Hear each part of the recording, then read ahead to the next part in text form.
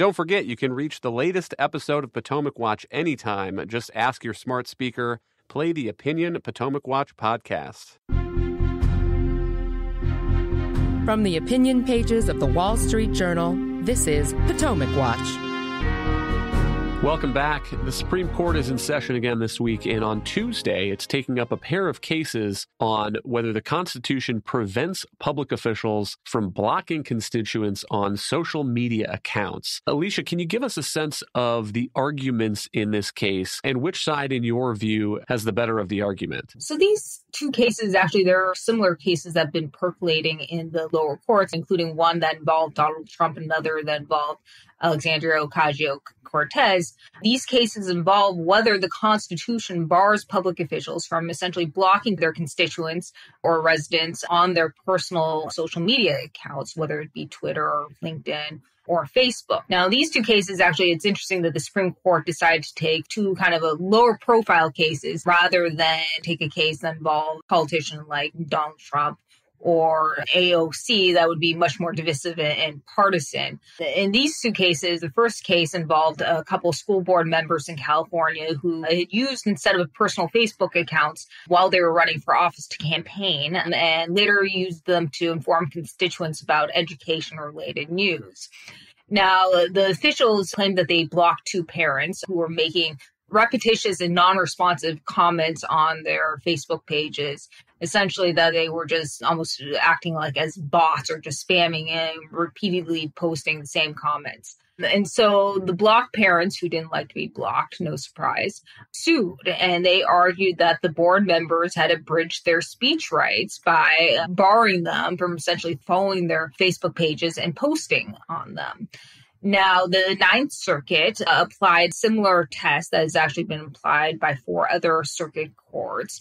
That's kind of roughly described as the appearance and content test. So because the elected officials' Facebook pages appeared to be government related, and they used their accounts to convey, their education-related and government-related news, that turned them into de facto public forums. And the Ninth Circuit held that the school members had acted under the color of state law because they clothed their pages in the authority of their offices and used their pages to communicate about their official duties. By that, they mean, they posted pictures of themselves often at school board meetings, or again, they related what was going on in the school district. Now, the problem with this, of course, is that a lot of people or public officers, as well as government employees, use personal Facebook pages or Twitter pages accounts to kind of intermix personal posts as well as job-related posts. Very few people actually use their accounts for exclusively one function, and actually in Congress, they have specifically governments set up or accounts that are actually operated by staff. And so in the second case, this was actually in the Sixth Circuit, and it was also involving kind of a low-level city manager in a small city in Michigan, Port Huron, who had opened up a Facebook page while he was in college. That was like more than 15 years ago. And he wanted to continue and maintain that page even after he was hired as the city manager of Port Huron. And so he continued to use that page to post about personal matters, including like raccoons in his garbage, the takeout food he was ordering, what was going on in his kids, but also to communicate news in the city that he was managing, Port Huron, what he was doing, and to kind of maybe not promote himself, but to at least, inform constituents about what was going on in the city, especially at the time of the pandemic. Now, one city resident, Kevin Linke, who was apparently gained a kind of a bad rap in the town of harassing people online and had actually had some criminal convictions. Now, he posted a disparaging remark on Mr. Reed's personal page, and the city manager, he blocked him. And now Mr. Linke sued, similarly claimed, like in the other case, that his speech rights were being violated. Now, the Sixth Circuit here in this case actually applied a very different test and dismissed the case, holding that a public official engages in state action or could basically be liable for infringing on constituents' for speech rights only when they are performing a legally mandated duty of his office or invoking the authority of his office. And so because the government hadn't mandated that the city manager set up an account and the government wasn't running this account, it wasn't actually a city manager's Facebook or social media account, it was his personal account, then he could not be held liable for infringing on their speech rights.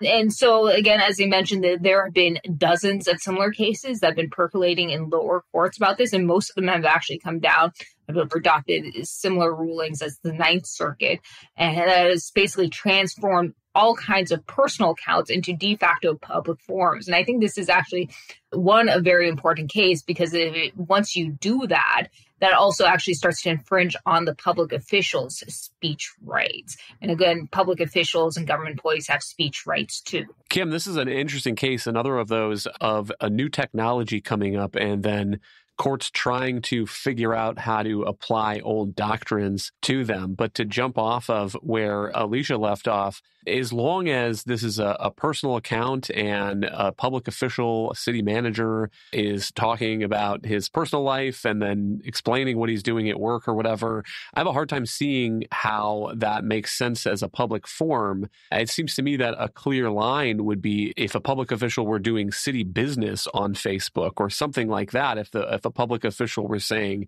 I'm going to take applications for zoning variances or something, send them to me through my Facebook account, then it would make sense to me that a court would say you can't block citizens because then you're excluding them from the operation of their own local government.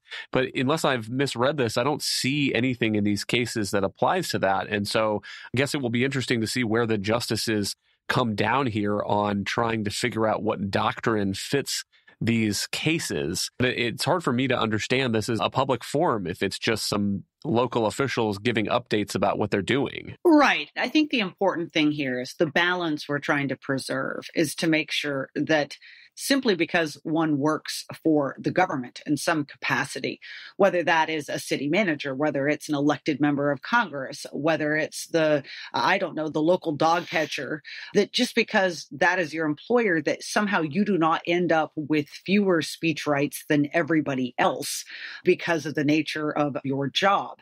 And I think a lot of this also needs to look at, as you said, the nature of what is being posted. And I would also point out whether or not that particular account is the only way in which a public citizen can interact. Our city is doing this on this day, or saying just a political statement, I stand with Israel, etc., versus a person, for instance, in a important political job, now putting out this announcement saying that anybody who wants to comment on this particular rule that we are promulgating as part of government needs to do through this link, right? And if maybe there's no other way to get that link, that's the only website they're using, then it would be a problem if a citizen had been blocked from accessing that account, because in theory, their methods, their ability to interact with the government would somehow be squelched by the fact that this person's account was not giving them access. That's clearly not the situation here.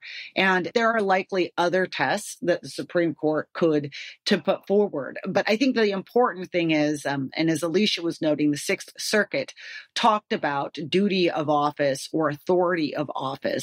The Supreme Court has in past identified different tests for reviewing what counts as a state action, but none of these specifically address the question of the distinction between a public official's government activities and a public official's personal activities. So this is a way for the Supreme Court to take that up, maybe to be a little bit more clear. But it strikes me that even though we're dealing with new technology, there should be some pretty straightforward questions that could be answered here that would make that test a lot more clear to those engaged in this kind of speech. Thank you, Kim and Alicia. Thank you all for listening. You can email us at pwpodcast@wsj.com. If you like the show, please hit that subscribe button, and we'll be back tomorrow with another edition of Potomac Watch.